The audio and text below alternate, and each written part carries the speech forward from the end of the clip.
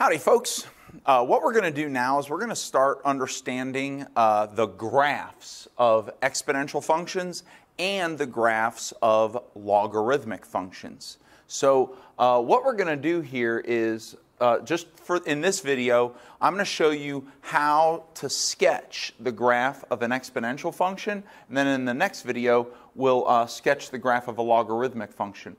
But this is something that's probably going to last for a few days because we're going to start off with the basic function, what we call the parent function, and then we're going to go from the parent function and we're going to learn how the graph transforms or translates around the coordinate plane. So let's start with something very, very basic, very simple. Remember that an exponential function is a function where the variable, the input variable, x, is in the exponent. Okay? So here we'll have f of x, the function x, is equal to 2 to the x power. Okay? And this is often considered to be the parent function for exponential functions, 2 to the x power.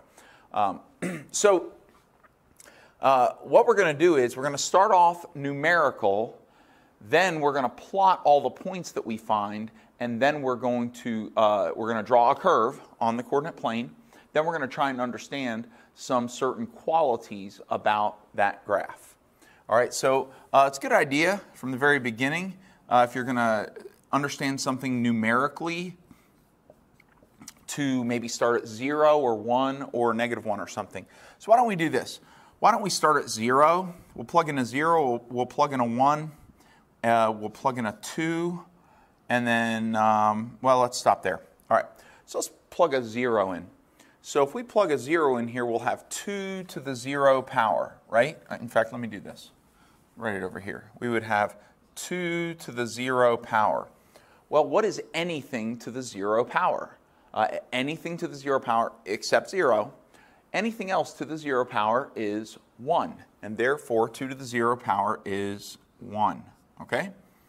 Now, if we put a 1 in, we'll have 2 to the first power. And 2 to the first power, anything to the first power is itself, right? So 2 to the first power, that's going to be 2. Now, let's plug in a 2, and we'll have 2 to the second power. That's 2 squared, and 2 squared is 4. Okay? So we'll put 4. So we have the point 0, 1, 1, 2, and 2, 4. Let's plot those. Here's the x-axis. I moved it down a little bit because we're going to need some space up here. So 0, 1, so the point 0, 0, 1. And then 1, 2, 1, 1, 2. Good. All right, and then 2, 4. 1, 2, 1, 2, 3, 4. There we go. All right. Now let's go backwards, shall we? Because something very interesting happens with exponential functions when we go to toward negative infinity. So you're going to put -1 here. So what we're looking at is 2 to the -1 power. What is 2 to the -1 power? Well, I got to remind you about something. I want to remind you that negative exponents, for example, if we had x to the -1 power, negative exponents indicate the reciprocal of the base. And so x to the -1 power is actually 1 over x to the first power. X to the -2 power is 1 over x to the second power. So if we had something like 2 to the -1 power, that would be 1 over 2. So that's what negative exponents do. They cause it, you have to turn it into the reciprocal or a fraction where you do 1 over the base to the positive power. All right? So 2 to the not here. Let's go over here.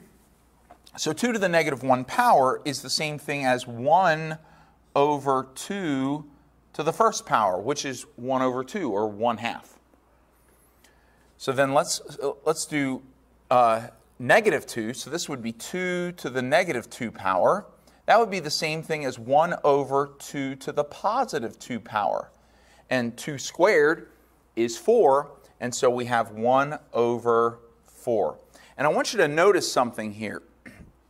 If we were to redo this in a new table and do x and f of x, and instead of doing it in this order, if we did it in the correct order where we do -2, then -1, then 0, then 1, then 2, what we would have is 1/4, 1/2, 1, 2, and 4. See, what's happening here is as we get closer to an input of 0, this value is actually getting larger. 1/4, then 1/2, then 1. This is basically the same thing. This 1 is basically the same thing as 1/1. See this 4? Half of 4 is 2, half of 2 is 1. And now, as we continue, this is, well, now we can think of the numerator as we go to positive values is now doubling. So this 1 now becomes a 2, so it's just 2/1 and then 4/1. And so we have this reflection across this input of 0 to where the denominator on the negative side is equal to the numerator on the positive side. So then here at -2, denominator 4, positive 2, numerator 4. Okay? This is an interesting phenomenon of exponential functions. Okay? So if we go over here now and graph it, we know at -1 we're going to have 1/2. So that's -1 and 1/2. Well, 1/2 is only halfway up to the next square, so the dot's going to go there. And then at -2, we'll have 1/4. So at -2, instead of going, here's half, and then half of a half is 1/4, so we'll have a dot right there. Now look what's happening here. This is interesting. These dots are getting closer to the x-axis. But here's the interesting thing, is that they will never actually reach 0. And I'm going to show you why. But in order to show you why, I have to erase this. The reason why is because 2 to the x power can never equal 0. This will never reach 0 because there is no power that you can raise 2 to and get 0. Well, we know that if we raise 2 to a positive power, the number is going to get larger and larger and larger. So 2 to the 3rd power is 8, 2 to the 4th power is 16, then 32, then 64, 128, 256, 512, 1,024, 2,048. It's just going to get bigger and bigger. So that leaves, and we know that raising it to the 0 power is just going to make it equal to 1. The only way it's going to get smaller is to raise it to negative powers. But here's the problem. The same thing is going to happen even if we did -1,000,000. Okay, the negative powers are going to go, so if we have 2 to the -3 power, okay, remember, like the pattern we just saw, 2 to the 3rd power is 8. Therefore, 2 to the -3rd power is 1/8. And then the next one's going to become 1/16, then 1/32, then 1/64, then 1/128.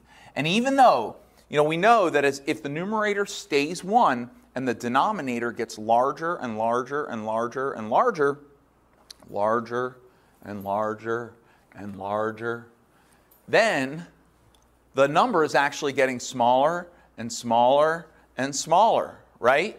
1/128 is a smaller number than 1/64, right? And that's all that's going to happen is the numbers are going to keep getting smaller and smaller, but they are never actually going to reach 0.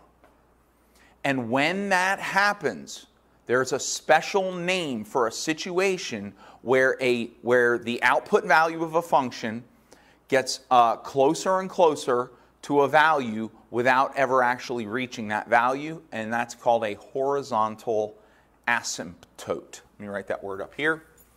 A-S-Y-M-P-T-O-T-E.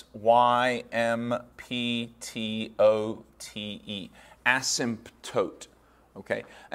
A horizontal, we'll put an H in front of it. Horizontal means sideways, right? A horizontal asymptote.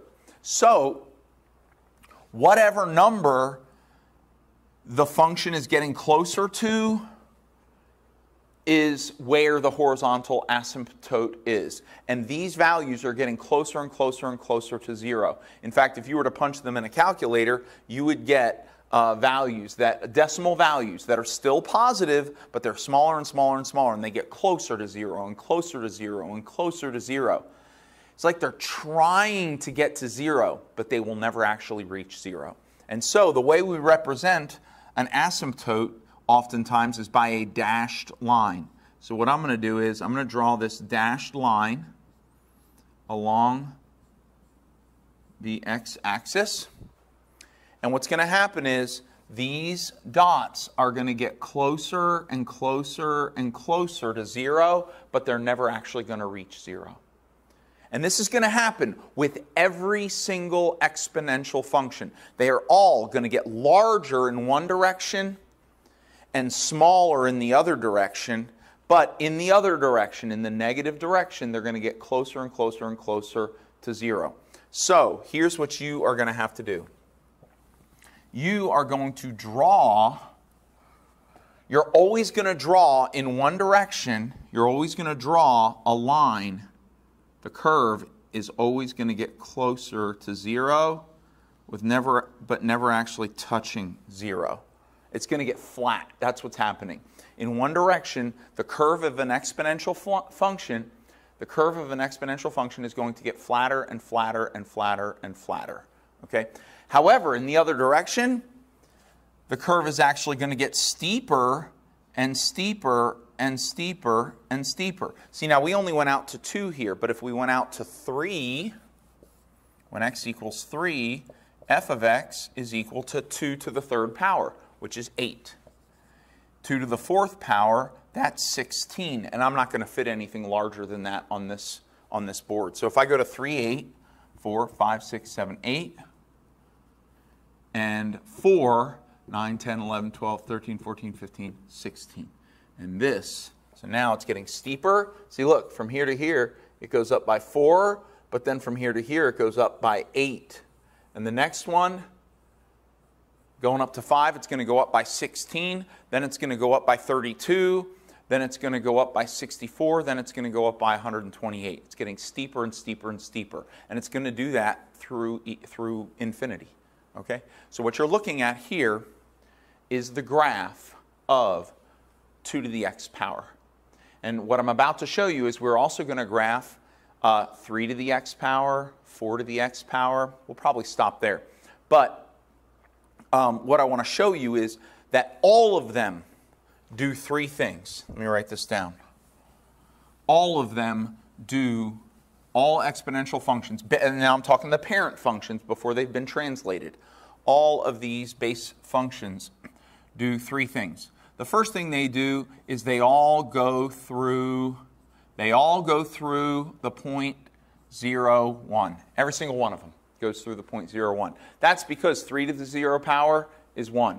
4 to the 0 power is 1. E to the 0 power is 1. 5 to the 0 power is 1. 500 to the 0 power is 1. Anything except 0 to the 0 power is equal to 1. Okay?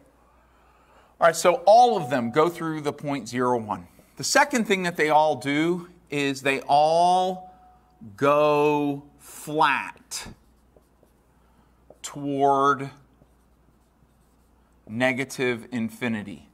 Okay, meaning x negative infinity, toward x approaching negative infinity. When x is approaching negative infinity, as we go backwards along the graph, this graph becomes flatter and flatter and flatter.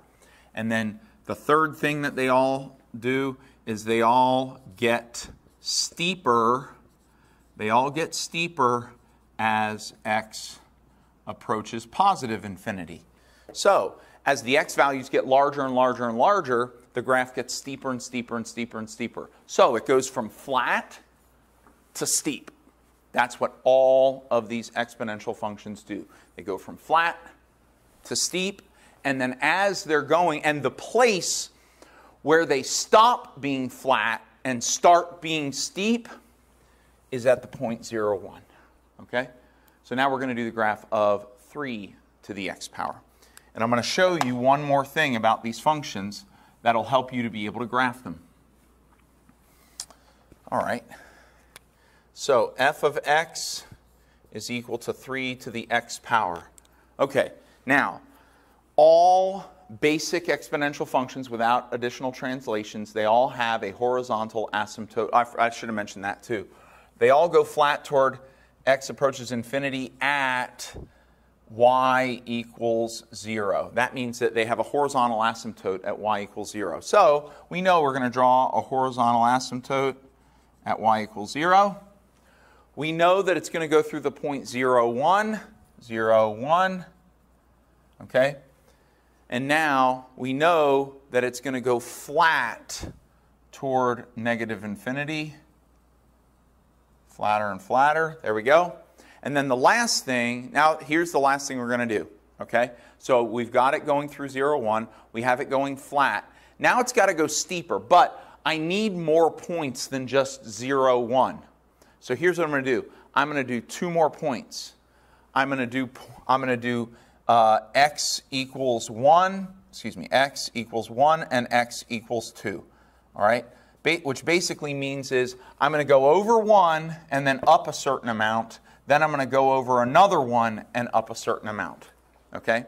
So, and the amount I'm going to go up when I go over 1 is going to be equal to the base of the exponential function, because 3 to the first power is 3. So I'm going to go to 1, 3. So if I had the function f of x is equal to 25 to the x power, I would go to the point 1, 25. If I had the point 7 to the x power, I would go to the point 1 and 7. Okay? So I'm going to go to the point 1 and 3, which is right here. So my graph is going to have to go through that point. And then I'm going to square that number. 3 squared is 9. And that's where I'm going to go over here. So 2, and I'm going to go 3, 4, 5, 6, 7, 8, 9. There we go. And now go through that point, and then it's just going to get steeper and steeper and steeper. And there's my graph of 3 to the x power. Let's do 4 to the x power. Okay. So f of x is equal to 4 to the x power. You should try it. You should go ahead and pause the video right now and see if you can graph it yourself. All right. So the first thing we're going to need to do is we know we want it to go through the point 0, 1. We know that it's going to have a horizontal asymptote at 0. Okay? And we know that it's going to go flat coming back to infinity. It's never going to be perfect. Just make it look kind of flat, like it's almost a straight line. Now, I'm going to go forward to 1. And what's the base? The base is 4. So I'm going to go to 1, 4. All right, so 1, 1, 2, 3, 4. There's 1. Then 4 squared is 16. So I'm going to go to 2, 16. 1, 2, 1, 2, 3, 4, 5, 6, 7, 8, 9, 10, 11, 12, 13, 14, 15, 16 right there. That's pretty steep. And now this line is going to go through here and then through there. And look at how steep that became. See? We're flat and then steep, right? Flat and then steep. That's what exponential functions do. That's what the base exponential functions do. Okay? All right, you know what let's go back and do 2 to the x power, and then we're going to do e to the x power. All righty. Let's erase this. So we're going to do f of x is equal to 2 to the x power. All right, now we already did this one before, so you should know what it looks like, but now you have the technique. First, we know it's going to go through the point 0, 1. We also know it's going to go flat at x or at y equals 0. Right? So we know that coming back from here, it's going to become flatter and flatter and flatter. Right? Then, where's it going to go through when x is equal to 1? When x is equal to 1, we're going to go over 1 up 2. Right? Over 1 up 2. All right? Then we're going to go over 1 more. And what's 2 to the second power? 2 squared is 4. So we're going to go over to 2 and 1, 2, 3, 4. And it's going to go through that point. And so now, it's going to go through here. Then it's going to go through here. And we actually could The next one is, it's going to go through as 8 and then 16 up here. So if you wanted to draw those, the smaller the base, the smaller that the base is, the closer that the base is to 1, the less steep it is over here. And so, oops, that's a little too steep right there. Almost made a vertical line there. All right. And there. Now here's the interesting thing. If you know anything about vertical asymptotes, vertical asymptotes are like horizontal asymptotes. That's where a curve gets closer and closer to a vertical line, but never actually touches it. Well, sometimes an exponential function can look like it has a vertical asymptote because it's going very steep, but it does not. Exponential functions, regular exponential functions, do not have a vertical asymptote. They are going steeper and steeper, but they can go all the way out without breaking, all the way out to infinity. Okay? All right, let's do e to the x and we'll wrap it up.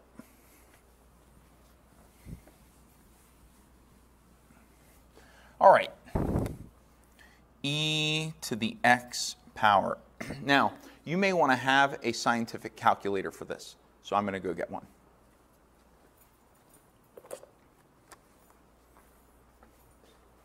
There's my scientific calculator. And the reason you may need a scientific calculator is because e is an irrational number. But there is a button on the calculator that says e.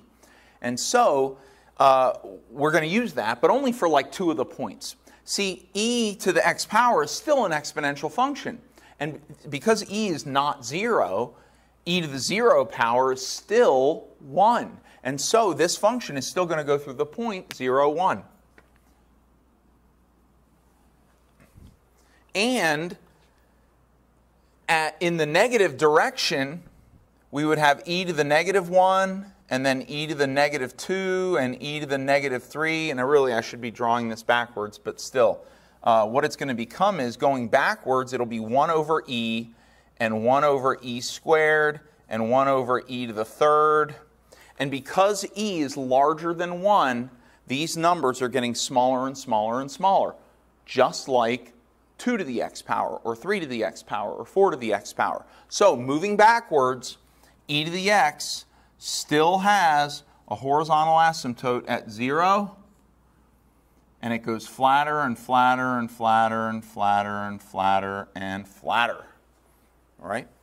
So now you may say, but Mr. Ryan, now you want to plot the point x equals 1, and the answer would be 1 comma e. That's correct.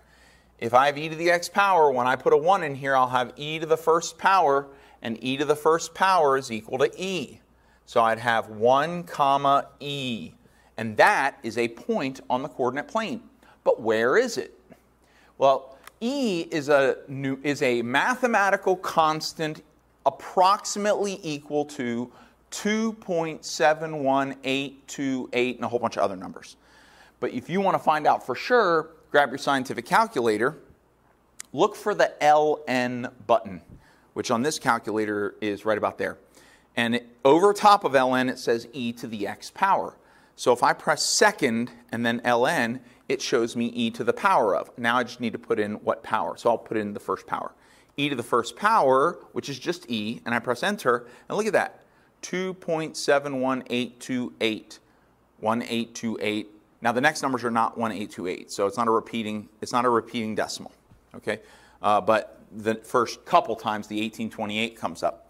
So we got to go somewhere near 2.7. Well, if I go here, if I go up 1, 2, 0.7 is past the halfway mark, but not quite to the 3/4 mark.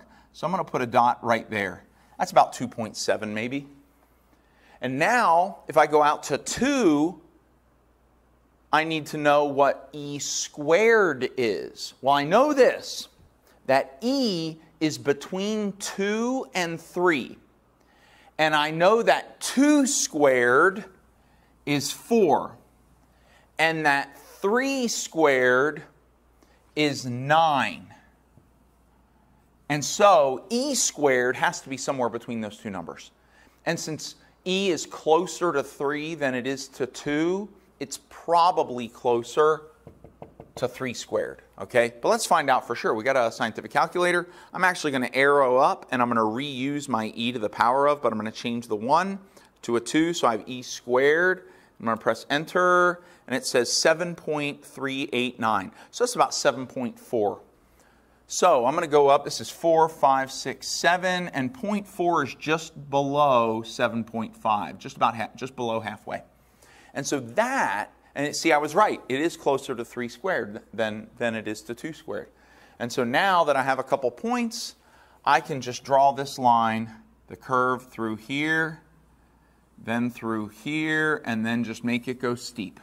It doesn't matter what it goes through after that point. After you have just a few important points, just make it go steep. That's it, okay? So flat on the left, steep on the right, okay? All right, so that's e to the x power. You should be able to do this with any base.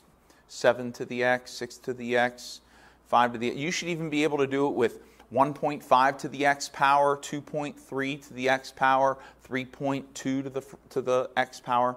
The more you practice it, the better you'll understand. But this is the basic shape of all exponential functions. Okay? I'll see you in the next video for logarithmic functions.